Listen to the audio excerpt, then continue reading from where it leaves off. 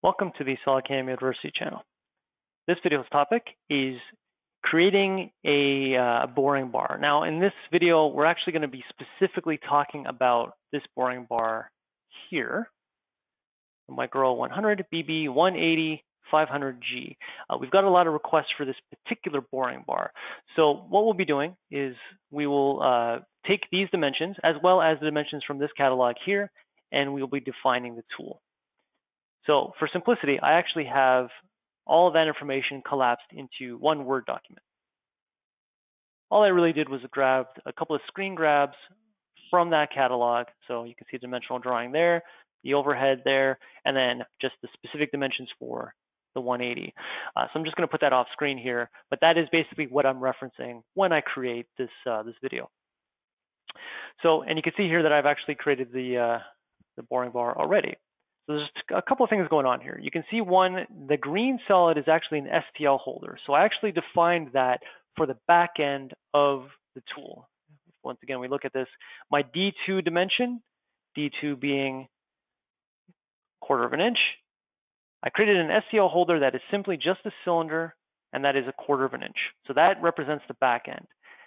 But if we take a look at just the simple dimensional drawing here, I actually have created this as a solid tool. Solid internal turning tool. And with these dimensions here, taken from those dimensional drawings, I plugged that in here. So let's take a look at what I've done here. So every one of these dimensions is pretty much true to the original dimensional drawing. Let's bring all that on screen and we can see what we've done here.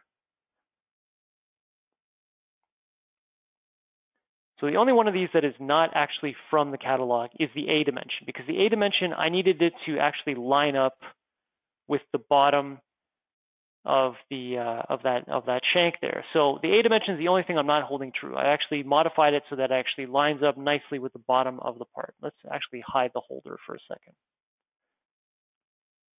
So to get that to line up somewhat nicely, that's what I did there. But otherwise, my F dimension is that 1/4 of an inch. My E dimension is the distance from this edge here to the tip of the insert. So that's why it's a negative number, -70. And if we take a look at the value here, it gives us a distance of P, which I basically translated from, assuming that that line right there represents the center of the tool, I actually did the math. So F minus P gives me the distance of E. So I actually did all that math to get that kind of distance there. The D1, D2, those represent the lengths of the insert there. I actually kind of cheated a little bit and made that basically this D1 dimension. D1 is 118. I actually kind of modified it so that it actually lined up kind of nicely there. So a lot of this is a little bit of modification just to get it to look correct. But if the exterior dimensions are correct, in this case, I've got my 1/4 inch here. I've got this nicely lining up there. This point is a certain distance away from there. This should line up correctly.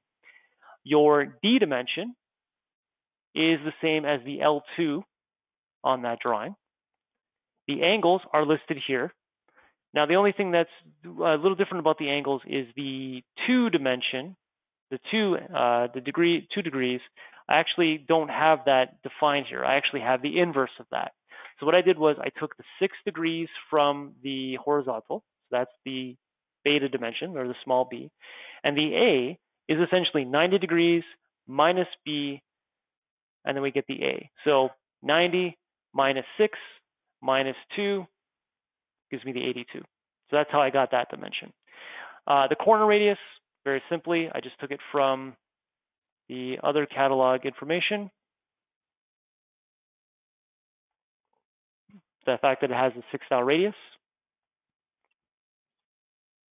And again, the C dimension, I kind of